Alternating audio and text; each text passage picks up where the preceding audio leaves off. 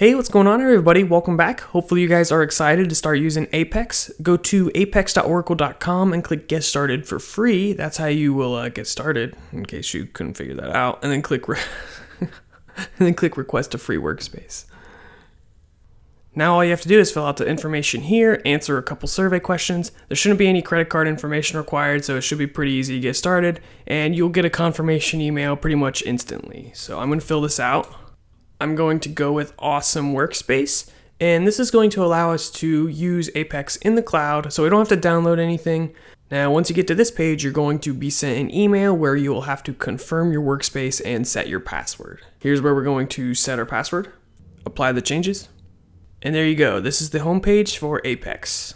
Now, there is a lot of buttons, so let me just tell you what you need to know. Inside the app builder, you're going to have the option to create a new application, and that's what we're going to be focusing on first. And there's essentially 3 different ways to create an application. You can create one from scratch. We'll be getting into that later. You can create one from a file. So if you have a spreadsheet, for example, you can click this. And then lastly, you can go to this third option, which is to install a productivity app.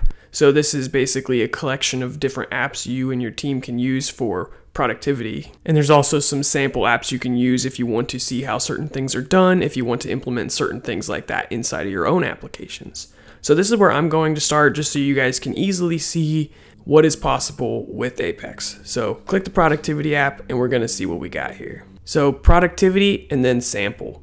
Again, productivity, these are things you can use for your actual productivity for your team, your development.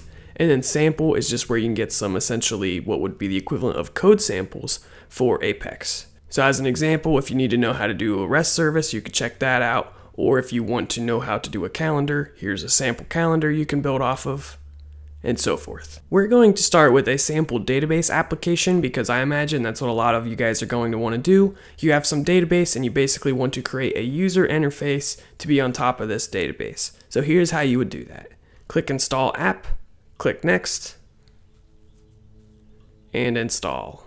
Once that's done, it'll say application installed, and you can click this little play button to run it, or you can click the manage button to see how it looks behind the scenes. Let's start by running the application.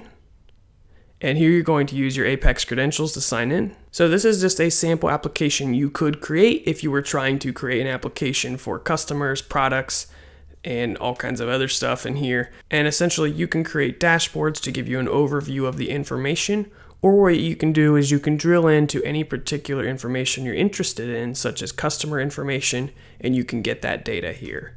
There's all kinds of different capabilities by clicking this drop down actions. You can see that you can go through here and add filters, or you can decide what columns you're interested in. So if you want to get rid of a particular column, you can do that here. So for example, we can get rid of the address and just have the postal code.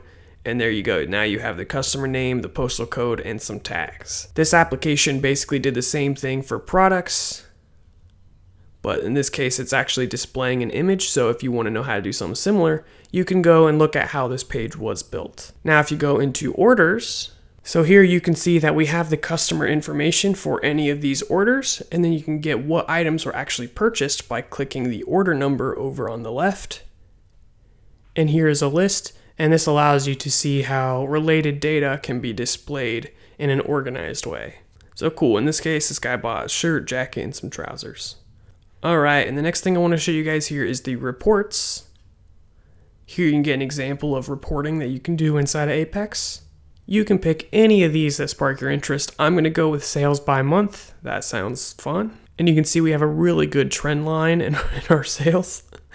Scrolling down, you can also see that we can have a bar version, which shows the different categories of things we're selling. So we have men's, women's, and accessories, and then it's split out by month. So that's one example of reporting you can do, but there's all kinds of different capabilities. We can go by sales by state. Here it's going to break things out by state and show you which ones are doing best. These are just some of the different capabilities with Apex. And what we're going to be doing in this series is learning a little bit more of the capabilities and how to set some of this stuff up ourselves. Last thing I want to call out is that there is this bar down at the bottom with different capabilities. This is basically how we can edit a particular page. You can click edit page, or what you can do is click this quick edit, which will allow you to select something on the page. Now in this situation, there's not a whole lot to click, but if we were on a page such as the home page with a little bit more options, Then when we click Quick Edit, there are a lot more options to click, so we could go into this top products, and that's going to take us to the back end and show us a little bit more how that's made.